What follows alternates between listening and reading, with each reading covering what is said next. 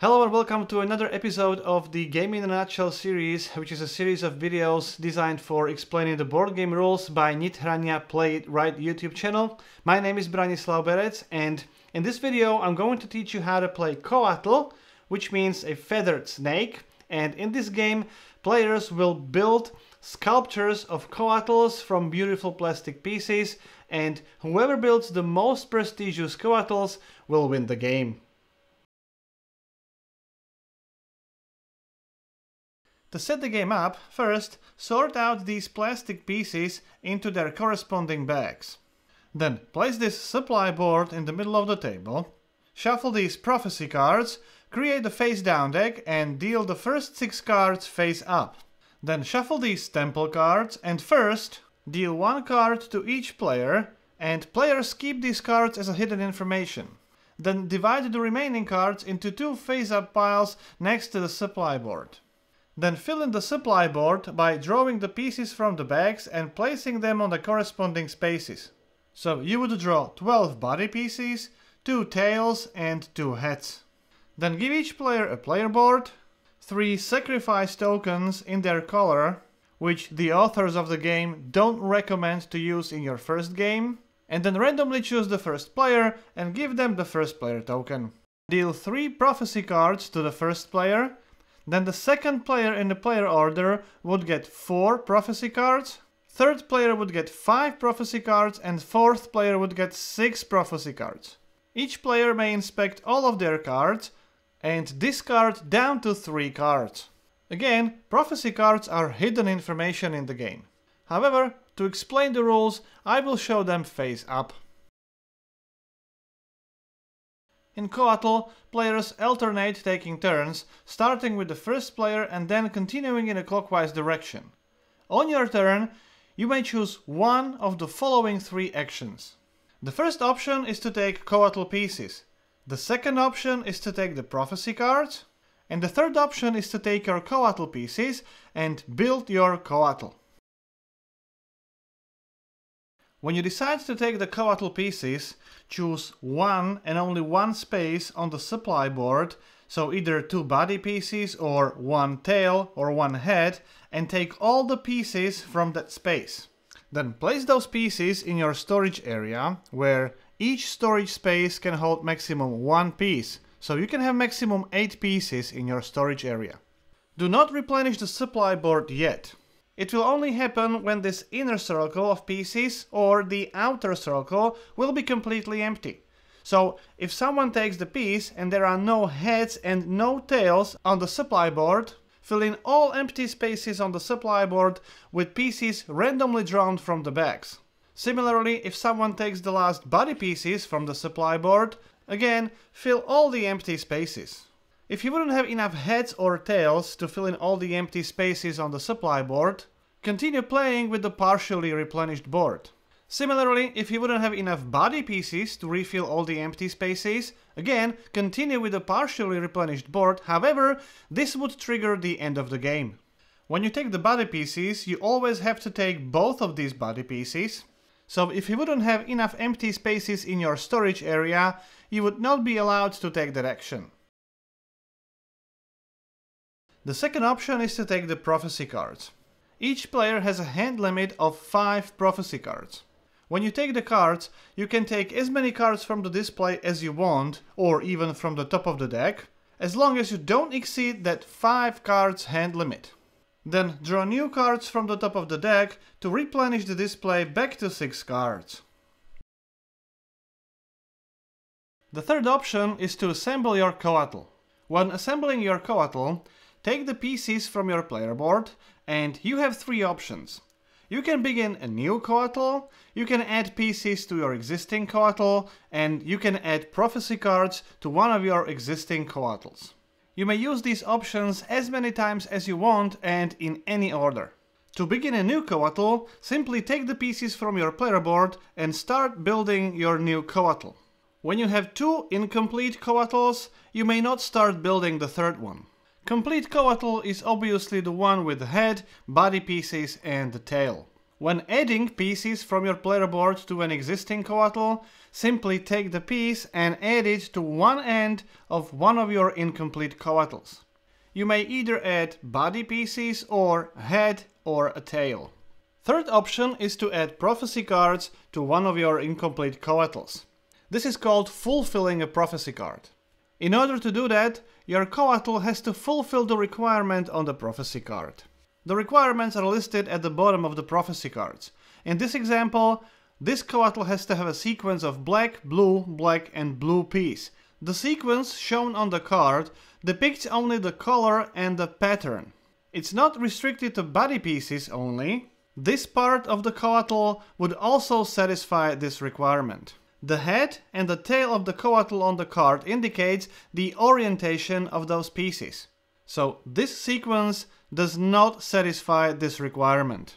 You can have up to 4 cards assigned to one coatl, so if that coatl fulfills the requirements on any other card in your hand, you can continue adding those cards to the coatl. By fulfilling the prophecy cards, you can score victory points at the end of the game.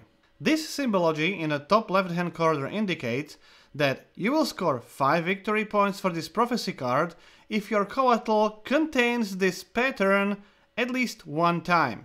Even though your coatl would contain more than one sequence or one pattern shown at the bottom of the card, you will only score one of those patterns.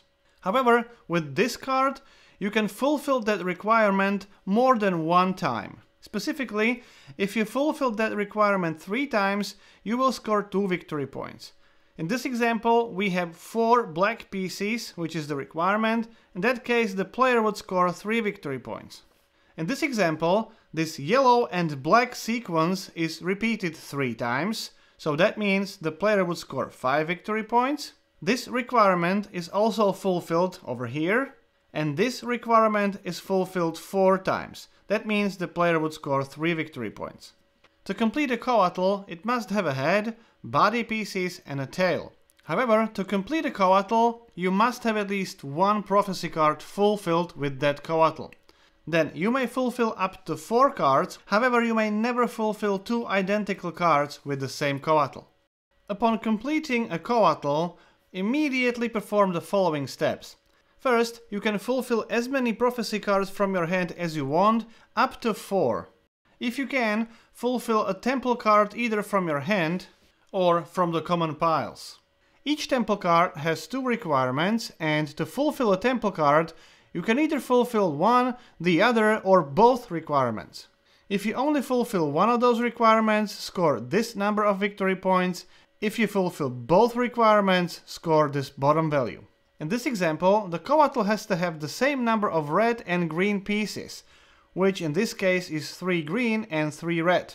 In addition, the coatl has to have 6 pieces in total, which again is true. So in this case, with this temple card, player would score 7 victory points for this coatl. After completing a coatl, flip all the fulfilled cards face down. Keep them next to the coatl, they will be scored at the end of the game.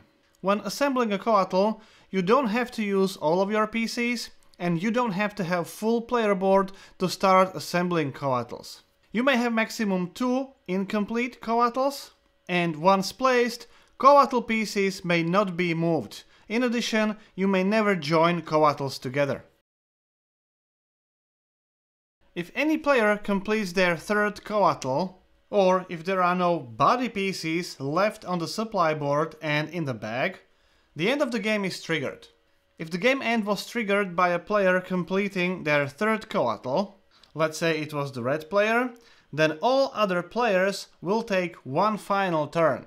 However, given that this is the first player in a turn order, all players behind the player who triggered the end of the game will take 2 actions on their final turn. All players who act earlier in turn order than the player who triggered the end of the game will only take 1 action on their final turn.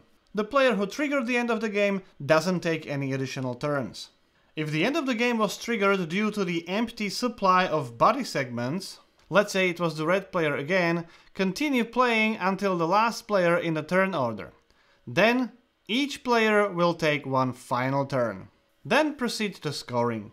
Flip the supply board to the other side, and each player will use a body segment of their color to track their score. Flip all the fulfilled cards face up and score each coatl. Anytime you pass this 50 score mark, place one of your sacrifice tokens with the 50 side up next to the scoreboard. Then continue counting your score from 0. Then the player with the most points is the winner. If you decide to play with these sacrifice tokens, they each provide special actions which you play instead of your normal action. To do that, you have to discard the corresponding token. This one allows you to take either one head, or one tail, or 2 body pieces of your choice from the bags. So not from the supply board. Place the selected pieces on your player board and refill all the empty spaces on the supply board. When you use this second sacrifice token, you can discard all the prophecy cards from the display and any number of cards from your hand, then reveal 6 new cards face up, and then take as many as you want until you have 5 cards in your hand. And when you use the last sacrifice token, you can simply take one of the face up temple cards and put it into your hand. In this section of the video, I'll give you the detailed explanation of the prophecy cards and the temple cards. With this prophecy card, you will score each yellow piece of your coatl. It can be any piece, so it can be tail, head or body segment.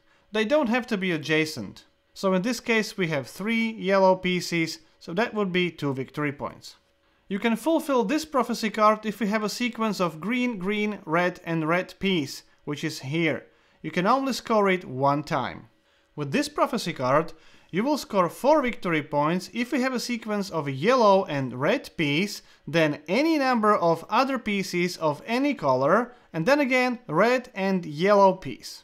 So here we have yellow and red over here, and then we have red and yellow over here, and then any number of pieces of any color in between.